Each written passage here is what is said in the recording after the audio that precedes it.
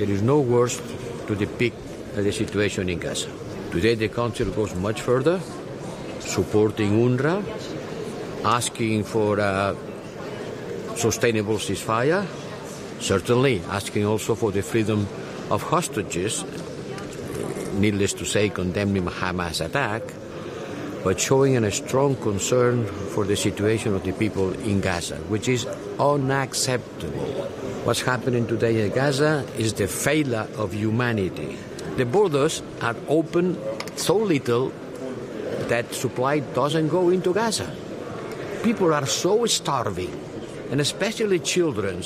They need medicines. So I hope that the Council will send a strong message to Israel: stop blocking.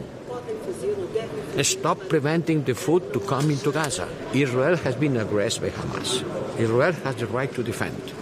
It has to do that in accordance with international law. Hostages has to be freed. And I am happy that the U.S. is going to present a proposition to the Security Council asking for the first time for a ceasefire together with the freedom of the hostages.